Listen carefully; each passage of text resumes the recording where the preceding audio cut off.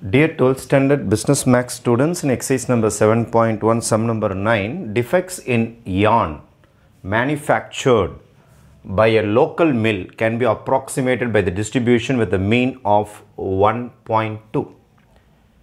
Defects for every 6 meters of length. இவங்க என்ன சொல்றாங்கன்னா defects பிரச்சனை with a mean of 1.6. mean அவங்களே கண்டுபிடிச்சிட்டாங்க. mean is equal to 2. 6 இல்ல, mean is equal to 1.2 for every 6 meters of length. If 6 meters are to be inspected, find the probability of less than 2 defects. அப்ப n is equal to இங்க 6 meters தான் செக்கிங்காக எடுத்துக்கிறாங்க. 6 meters எடுத்து யான் பார்க்கறாங்க, அதுல ஏதாவது பிரச்சனை இருக்குதான்னு சொல்லிட்டு பார்க்கறாங்க. அப்போ மீன் அவங்களே கொடுத்துட்டாங்க, n கொடுத்துட்டாங்க. நம்ம கிட்ட probability of defect கொடுக்கல. probability of defect இங்க மறைஞ்சு இருக்குது. எங்க சார் மறைஞ்சு இருக்குது? ஒண்ணும் கிடையாது. மீன் என்றாலும் மீன் 1.1 கொடுத்திருக்காங்க. மீன் என்றாலும் n into p னாலும் ஒன்னு தான். இங்க தான் p மறைஞ்சு இருக்குது. n ஓட வேல்யூ இது வரைக்கும் பாருங்க. 6 into p is equal to 1.2. இப்போ p is equal to 1.2 divided by 6. அப்போ probability is equal to 0.2 தான் உங்களுக்கு probability.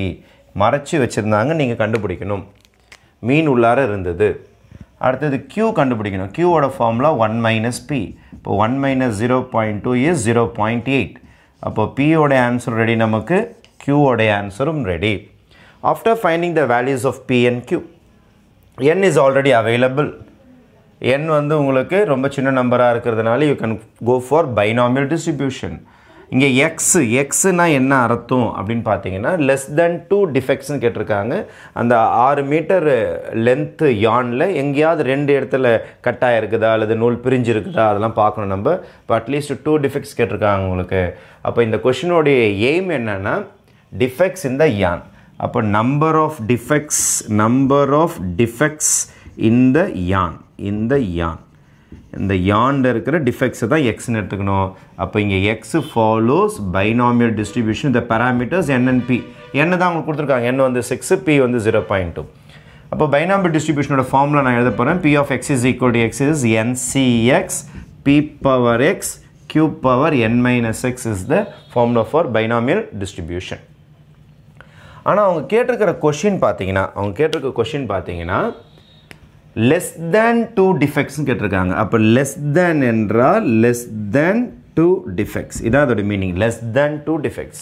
less than 2 defects னா இந்த ரெண்டு சம் போடலாம். 0 வெச்சு ஒன்னு போடலாம், 1 வெச்சு ஒன்னு போடலாம். 2 போட கூடாது. ஏனா less than 2 என்னும்போது 2 கிட்ட போக கூடாது நீங்க. less than 2 னா 0 அல்லது 1 தான். அதுக்கூட கம்மி நெகட்டிவ்லாம் வராது உங்களுக்கு. ஏனா எத்தனை டிஃபெக்ட்ஸ்ன்றது உங்களுக்கு நெகட்டிவ் நம்பர்ல வராது. 0 டிஃபெக்ட்ஸ், அதாவது 0 டிஃபெக்ட்ஸ்னா ஒரு பிரச்சனையுமே இல்ல. ஒரு டிஃபெக்ட் ஒரே ஒரு இடத்துல மட்டும் நூல் கட் ஆயிருக்குது அல்லது நூல் இழைஞ்சு போய் இருக்குது அப்படினா x is equal to 1. அப்ப less than 2 னா ரெண்டு சம் தான் போட முடியும். இப்ப ஃபர்ஸ்ட் வந்து இந்த ஃபார்முலா வச்சு போட போறேன் நான். n வந்து நமக்கு 6 ன்னு கொடுத்திருக்காங்க. மொத்தம் 6 மீட்டர் தான் வச்சு இங்க இன்ஸ்பெக்ஷனே நடந்துருக்கு பாருங்க. 6 மீட்டர்ஸ் தான். அதனால 6c0 p ஓட answer, what is my probability? p ஓட ஆன்சர் வருக்கு பாருங்க 0.2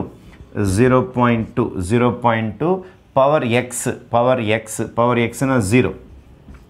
q ஓட ஆன்சர் வருக்கு பாருங்க 0.8 whole power n minus x. n தான் உங்களுக்கு 6 மீட்டர் சொல்லிருக்கோம் நம்ம. இப்போ 6 minus 0. அதே மாதிரி 6c1 x வந்து இங்க 1. அதே ஃபார்முலா தான் யூஸ் பண்ணிக்கிறேன். 0.2 whole power 1. அதே மாதிரி q னா 0.8 whole power n minus x என்னும்போது 6 minus 1. 6 is 0 னா 1 தான் வரும். இங்க 0 வந்தா 1 தான் வரும். 0.2 whole power 0, 0.8 whole power 6. 6c1 னா 6 ஆயிடும். இப்போ 0.2 power 1, 0.8 power 5 ஆ மாறிடும். anything power 0 1 ஆ மாறிடும். இதுவும் 1 ஆ மாறிடும். 0.8 whole power 6 வரும். அதுக்கப்புறம் 6 into 0.2 power 1 is அதே தான் வரும் உங்களுக்கு 0.8 power 5. அப்ப இத ஃபுல்லா மல்டிப்ளை பண்ணி சிம்ப்ளிஃபை பண்ணீங்க. இத ஃபுல்லா மல்டிப்ளை பண்ணி சிம்ப்ளிஃபை பண்ணீங்கன்னா you will be getting 2621 plus 0.3932. இத நீங்க ஆட் பண்ணீங்கன்னா you will be getting 0.6553.